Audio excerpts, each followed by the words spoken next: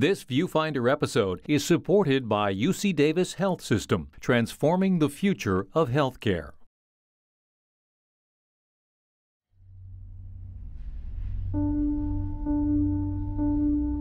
It feels like electricity going through your shoulders. Something that kind of creeps up. Back and neck pain. Persistent, sometimes debilitating. It's an ache and a gnawing. More than 80% of us will experience it at least once during our lifetime. I cried every day. Tears were streaming down my eyes. It can lead to almost paralyzing pain and profound depression. The intensity was growing. We were seeing him deteriorate. It's the second most common cause of disability in the U.S. I don't want to be an invalid. But hope is emerging.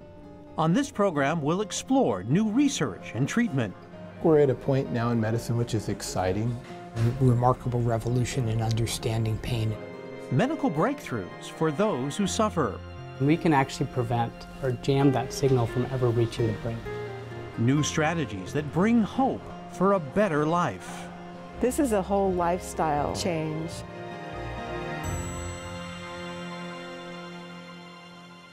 Four, 3, 2, 1, hit it, go. Don't let your knee deviate. Yes, yeah, go. You got it. Hurry, come on, get the bar set up for your own body. The human body is an extraordinary machine. It's engineered to bend and move. But when things go wrong, there can be mystery pain. Kelly gets a little special attention because she's coming back from an injury, a little flare-up. I just have that phantom back pain that didn't come from injury, didn't come from an accident. At Folsom Physical Therapy, these folks are making an investment together, using sweat equity to conquer that chronic ache. Couldn't sleep at night, wicked pain. And recover from major injuries. 2 spinal fractures, 4 pelvic fractures, and a hand fracture. So what would possess people with debilitating pain to put themselves through all this, risking more soreness in the process? I don't have that pain anymore. It's zero. It's immediate, and I get strong right away. To understand how it works, one must learn to think like an athlete and delve into how pain functions, given the unique and remarkable nature of the spine. Many people think of the spine as a pillar, but it really is it's an extraordinary, exquisitely engineered organ that essentially disperses forces, almost like a snake. No one area of the spine receives more force than another if the organs are working properly. The spine is the body's framework. Like girders on a bridge, it suspends us against gravity through decades of activity. A normal spine should last a lifetime. So people with good, healthy spines, the spine doesn't break down. As we age, the spine naturally loses some elasticity. Deformities like scoliosis make it worse. So can injuries from lifting with bad posture, says Dr. Janine Barra. I can back squat 205 pounds, and that was from doing a deadlift, I think the first time when I hurt myself because I wasn't using proper technique. Maintain a nice tight back, good, up, good, give me 5 more. The spine is essentially housing the spinal cord, which is an extension of the brain. So it's really part of the central nervous system, and out of that spinal cord emanates all of the nerves that innervate our body, from really the neck down. Wherever force becomes concentrated, a hot spot develops. If a nerve is nudged or pinched, pain can show up in the neck, back, or in other parts of the body. It results in the nerve calling out for help. Patients may have a burning, they may have electrical-like sensations, and it's all the result of these signals that are chemicals, actually, that are released in our body, and our brain is trying to process those chemicals and has trouble doing that. It first began when I was in my mid-30s. My job requires travel, so I can remember my last trip to Fresno for a business trip. I carried a cooler with 3 ice packs, and I would rotate the ice packs the whole way down and the whole way back. For Belton Noseworthy, just the thought of a car trip is enough to trigger a pain sensation. And as a cyclist, hiker, and trail runner, This is a guy with a high pain tolerance. I mean, he's always go, go, go, do, do, do. He does not sit still. I feel free. It just feels great to be outdoors and just being in the outdoors and experiencing new things and new places and scenery. I just love being up in the mountains. Belton's wife sensed trouble 2 decades ago when she noticed he wasn't sleeping well. I mean, pain, pain, pain. I could see it in his face, I could see it in his body movements. He just, you know, you couldn't shake it off. Over time, Belton's neck became stiff, his back harder to turn and flex. He lost weight to take pressure off his spine as doctors began to pinpoint the source of his pain. With dozens of potential causes, doctors rely on patients for clues. Hello there. About 60 to 80% of the diagnosis you make can be done just based off the history before you even examine a patient. So if we take the time to really hear the patient, find out what their symptoms are, how they've happened, the timing of it, we can often determine what the problem is. In advanced cases, it can take a team to sort it out. There are physiatrists, neurologists, neurosurgeons, anesthesiologists, acupuncturists, social workers that all participate in this team. We know that that's needed in pain. Here's the rub. While structural problems can be seen on a scan, other types of pain are invisible. I often get patients where I get stumped. I look at imaging studies, I look at other information that I have, and again, these are patients who have a real pain. It's not like something that they just dreamed up. What's more, many diseases and conditions can mimic back pain, from organ failure to even cancer. All have to be ruled out. Be asking the patient if they've had any fevers, any bowel or bladder changes, any weakness, like inability to lift up an arm or a leg, depending on we're talking neck pain or lower back pain. Most people don't have any of that. One common problem involves the spinal discs, the rubbery shock absorbers that hold space open for the nerves. As we age, the discs become dehydrated, and there is some normal wear and tear. Doctors warn some behaviors speed up the process. When you smoke, it does affect the blood vessels, including the blood vessels that go to spine. Becomes even more difficult for the nutrients to get to where it needs to go. So when you smoke, you're basically causing greater problem with accelerated degeneration. Another problem? In our culture, we sit a lot. I would say I probably spend like 60 to 70% of my day at my desk. I've had really sharp pains, like here in my shoulder, that just, you know, out of nowhere, just like start really hurting and I have to try to rub it myself. Too much sitting puts the spine under pressure that it's not designed to withstand. Over time, the discs can slip, bulge, and even rupture or herniate, putting pressure on the nerves. It can lead to a condition some call tech neck. If I sit like this, now I'm straining my neck, I'm straining my lower back, and now if I sit like this all day, I'm gonna have neck pain, I'm gonna have low back pain, I might even have chest wall pain from collapsing forward. I thought I might be having a heart attack, so actually we went to the ER and had an x-ray, and that confirmed that I started to have a degenerating disc at C5 and 6 area. Belton's x-rays tell the story, the spine slowly collapsing over time. The symptoms, back and neck pain, are some of the most common reasons Americans go to the doctor. The Institute of Medicine says we have 100 million Americans with chronic pain at a cost of approximately $600 billion a year in direct and indirect costs. They're staggering numbers. We're going to have to look at preventing these pain states. In cases like Belton's, research into regenerative medicine holds promise. This involves using stem cells to regrow the discs, vertebrae, and even soft tissue surrounding the spine. There is a new age interest in harnessing our own internal capacity to heal. And the cells themselves are kind of like commandos. It's kind of like an old typecast film with Arnold Schwarzenegger being dropped into the jungle somewhere. The stem cells, once they're placed into the disc, the theory is these cells respond to the environment. By regenerating them, we restore the natural environment to the disc. While stem cell research continues, today's specialists customize treatment to the individual, planning around what the patient wants to do in life. Should we do it next? How we frame the conversation is now not so much of the paternalism of Marcus Welby in the old days of take 2 of these and call me in the morning.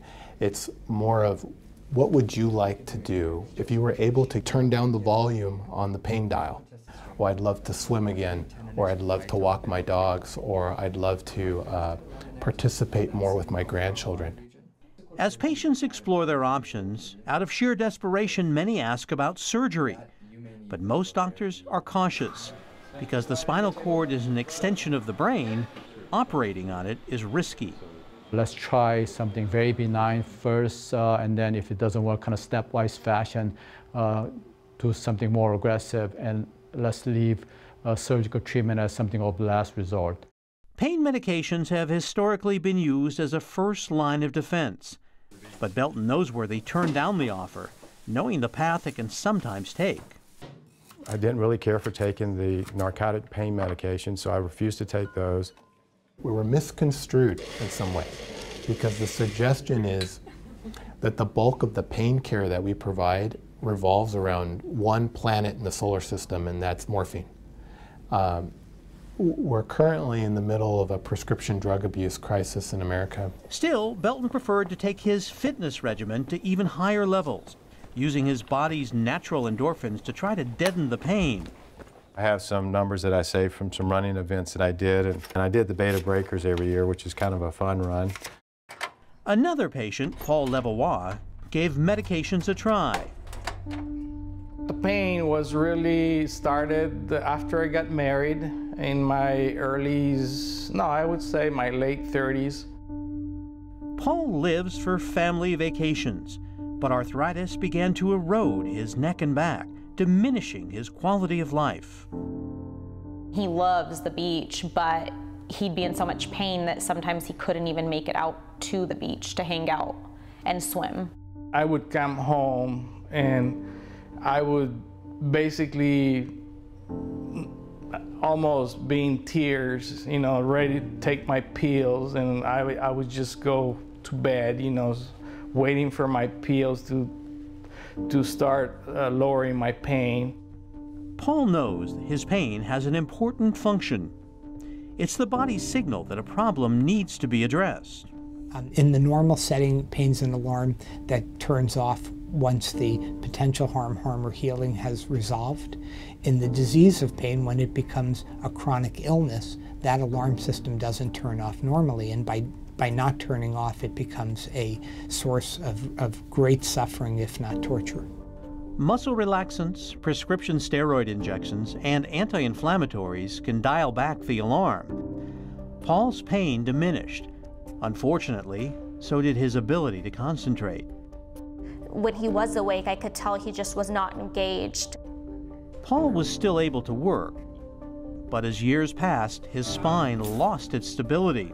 His medications weren't as effective. My pain was so high and so intense that my vision would turn blurry and black, you know, dark. Intensity was growing. We would sometimes wake up to sirens and watching firefighters coming down the stairs wheeling him out from having seized and convulsed from the pain. In advanced cases, doctors may offer surgery. One option, spinal fusion, uses rods and plates to stabilize a weak spine. This is a very common surgery. Patients with a pinched nerve and also a slipped vertebrae. In the past, doctors fused large sections of the spine. Paul Levallois had this procedure in 2001 to take pressure off the nerves. Although I lost mobility, I still can move my head. Probably, my doctor said 60%. So it's not really bad, but there are certain occasions like I can't do a lot of things that I used to do before, you know. Today, surgeons can fuse smaller sections of the spine together using brackets. This is a less invasive way of approaching the spine rather than going from the back. As an archer, Belton Noseworthy needs a flexible spine to aim and shoot. Belton researched fusion, but decided to hold out for a treatment that was a better personal fit. There seems to be a high level of reoccurring surgeries based on two segments being fused, that the segments above and below that fused area are taking a lot of pressure. So I was concerned that at an early age getting a fusion would require additional fusion down the road. As patients weigh risks and benefits, the choice is personal. Ann Moore faced fusion surgery last year after a horse bucked her and she hit the ground, cracking her back and pelvis. I remember hitting the ground and thinking, wow, that was a hard fall. They were calling for help. They were calling the EMTs, and the helicopter couldn't land because it was too foggy. And then got to the hospital and I was like, well, let's do an x-ray. And it's like, you've got some fractures there and they look pretty serious. The break was dangerously close to her spinal cord, putting Ann at risk of paralysis. They were going to fuse the spine at the level of my fracture, which was at T12. But then, a surprise. The neurosurgery attending, Dr. Kim, came by and said that he could treat me just with a TLSO brace that I would have to wear for 3 months. But that sounded a lot better than surgery. Ann was physically fit, which she knew would enhance her recovery. She opted for the brace and was fast-tracked into physical therapy within 2 weeks of the accident. I dodged a bullet, dodged a big bullet. In the meantime, the relief that Paul Levallois experienced after his fusion gradually faded. New hotspots flared up. Doctors injected pain-blocking drugs straight to a nerve at the base of his skull, which helped. But eventually, the risks outweighed the benefits. The doctor said, I can't keep doing this because it's going to hurt your liver, it's going to hurt your heart, and it's going to cause you more pain or more problems, health problems. Waves of desperation overwhelmed him. He just broke down and said, like, what more do I have to prove about how much pain I'm in? Ann Moore says feelings of isolation can run deep, in a way that only those who suffer back and neck pain truly know. I cried every day. Tears were streaming down my eyes. I was trying not to share that with as many people as possible.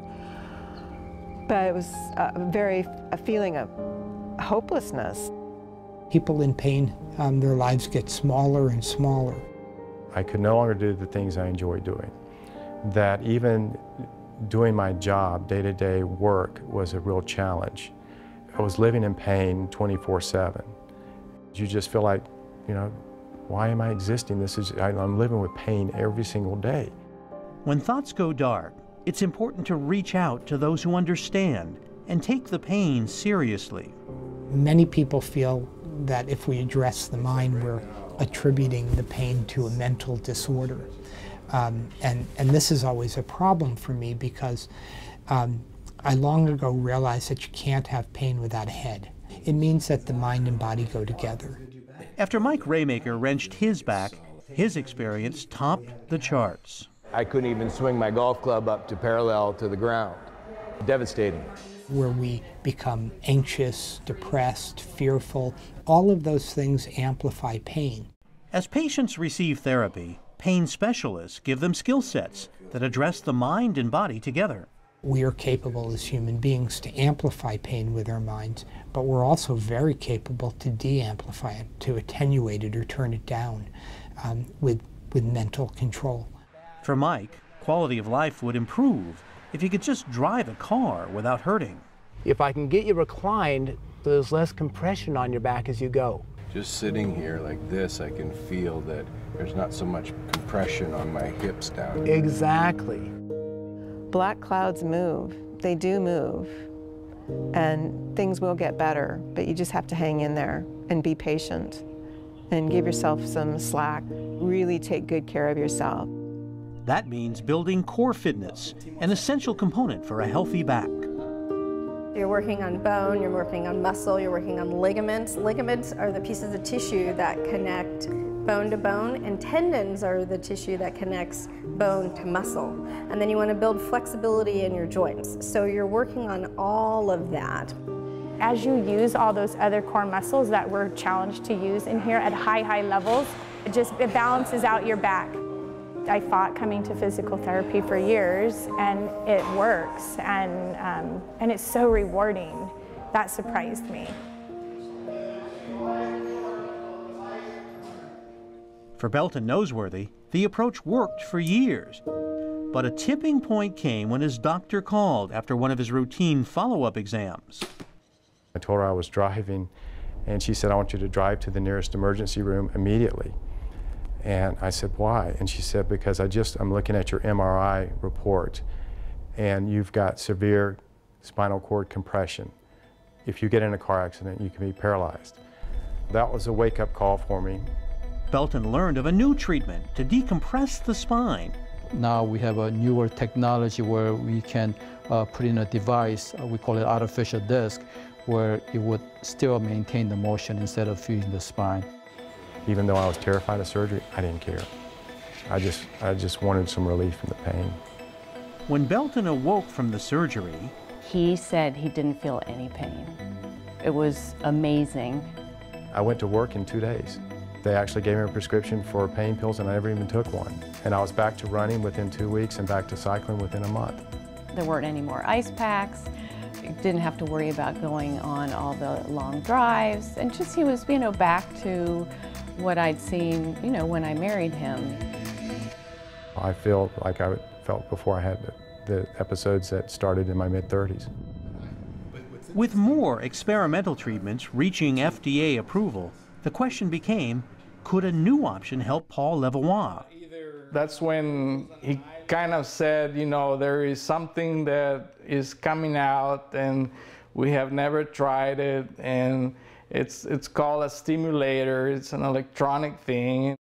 Dr. Samir Sheth is essentially a spine electrician. He specializes in treating neuropathic pain, a problem with the body's circuitry. These patients will present with pain that is random in nature. It's often worse at night. It can be burning, shooting, stabbing, a wide variety of descriptors. People often describe this as kind of a pacemaker of the spine. It's the use of electrical stimulation to help jam that signal. What people feel when we use this wire, which gets inserted not on the spinal cord, but in the area around the spinal cord, called the epidural space, the patient feels a little bit of a sensation, kind of a tingling, a comfortable tingling sensation, and that replaces the pain that they're experiencing. Because the operation takes place near so many crucial nerves, this surgery is reserved for patients for whom other treatments have failed. But for the right patient, the results can be remarkable. When Paul's pain creeps up, he simply uses a remote control to dial up the implant signal. Once the pain hits you, you can change it. You can locate your stimulation wherever the pain is, and your pain goes out within seconds. So that's how fast it is. Most of my days are zero. I took a whole bunch of medication that I had, and my wife we dumped everything because I don't need him anymore. I just don't take him anymore. It's a miracle. It's a miracle. It's been amazing knowing that he can finally feel like he has his life back, and we feel like we have our dad back. This is my Model A, 1931. I restored it. I love it. With the clarity of thought that often comes with successful treatment, Belton Noseworthy can reflect on lessons he's learned from his back pain ordeal. I've learned that there are some preventative measures that I probably could have done to better protect my C-spine and my neck area. I've learned stretching and strengthening exercises, very subtle exercises through all the bouts of physical therapy that I've been through. I've learned poor posture can lead to this, and I think that's probably, correct posture when you're driving. That's the right height? That would be a good height. But we know some corporations actually ask their employees to take a break every 2 hours to try to do some exercises just to get out of that position, which we would strongly recommend. And you're going to place one arm above your head, and as you do it, you're going to have tall posture to begin with. And then, without altering the head or chest, stretch the arms in opposite directions. As scientists make new discoveries about how pain works, for those who are willing to embrace a new lifestyle, investing part of each day to manage and prevent pain, the reward can be a better quality of life, filled with well-being, purpose, even adventure. It's literally life-changing and life-giving. I'm 8 years out, 8 years and 4 months out from my surgery, and I haven't taken a pain pill since then.